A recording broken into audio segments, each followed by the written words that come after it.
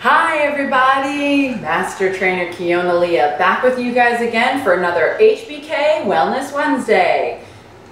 By request, we are talking about a supplement again this week. I mentioned it briefly last week after my nutritionist put me on it that I would be willing to talk about it, but I didn't get feedback in time for the stream last Wednesday, so here we are this week. And of course, next week we're going to go back to more putting your best face forward. Don't forget to comment below. I think I actually have 3 weeks worth of topics for this already in the queue.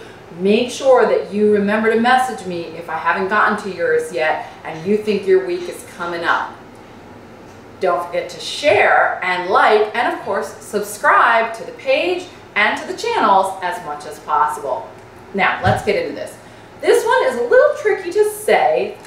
I knew I was going to get it wrong. Phosphatidilycerine, we think. There are actually some pronunciation guides out there when you look this supplement up, and I will provide some links below in the comments for you guys to do a little more research on your own. Now, I was put on this because I was having trouble sleeping as we started getting into more issues and probate and things like that after a death in the family. Trouble sleeping was one of the things that was shown in some studies to be a side effect of this supplement. So you really have to be careful and you really have to do a little bit of research.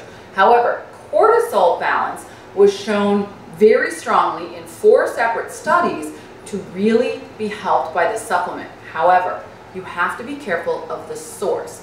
The 4 studies that were conclusive all looked at actually using a cow derivative in order to make this supplement. Many, and if not most, of the supplements available commercially are made from either cabbage or soy instead. There are different places you can derive this from, cow being one of the highest percentages of doing that. And that's where the studies on cortisol really shine through. Other studies using as much as 750 milligrams of this with a soy-based product were not showing as good results. So if you're really looking for this to balance your cortisol levels, you may want to make sure to really check that ingredients list, talk to your manufacturer if you need to, and find out where it's sourced. And of course, has it been screened for potential issues with something like mad cow disease? Now, the other part of the research, and there's a lot of really great research out there, and you can even find this on places like WebMD and other places that really don't subscribe a lot to nutritionals, is this is very, very, very beneficial for the brain. It is a phospholipid, which is part of the complicated name. If you noticed on my bottle, you can see it just says PS 100. You can even find it in just PS in a lower dosage. The 100 is how many milligrams are in my capsules. It really is very beneficial, and it is one of the building blocks of your cellular membrane when you are looking especially at the cerebral cortex. A very large percentage of what is produced there as far as cellular and nerve endings are concerned, this nutrient really helps build. So regardless of whether it helps with cortisol levels or not, it is definitely going to help with balancing the brain and brain health. Many studies have been done and shown some beneficial effects to things like Alzheimer's, dementia, and simple aging of the brain. What I really loved about this when my nutritionist talked to me about it was you can really take it anytime. What she recommended was 3 capsules or 300 milligrams right before bed. This really helps work with the body to help it help itself. We have to remember that in a lot of ways, many studies have shown that the brain gets washed by that cerebral fluid, the spinal cerebral fluid, or cerebral spinal fluid, I apologize, when we sleep. The cells contract in size that allows more circulation for that fluid to help really wash that out. So do you ever notice you go to bed and you're stressed out, you're wound up, and you're upset, and all these things are bothering you, and you wake up in the morning and you still feel better? You may not feel great, you may not feel fantastic, but you do feel better. And that is because of some of that brain washing that happens.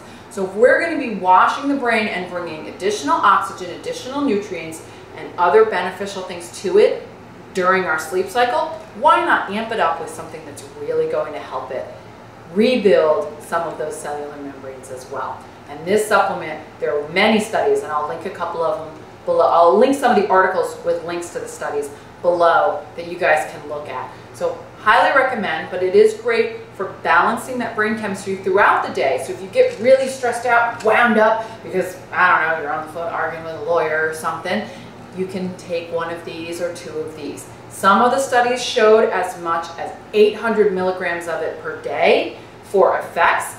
Other studies, and what I personally am on, is 300 milligrams a day unless I really feel like I get wound up and need more than that. Judge for yourself and comment below. Tell me what you feel. Have you had experience with this supplement? I would love to hear from you guys as well. And as always, don't forget, like, subscribe, hit those notifications, because I'll be back for another Wellness Wednesday, and we're doing belly camp next week in our workout class. So the class equip on Monday is going to be something about waist cinching. Make sure you don't miss that either. In the meantime, I'm Kiona Leah. I want to see you guys move, live, and thrive. So I'll see you on the next one.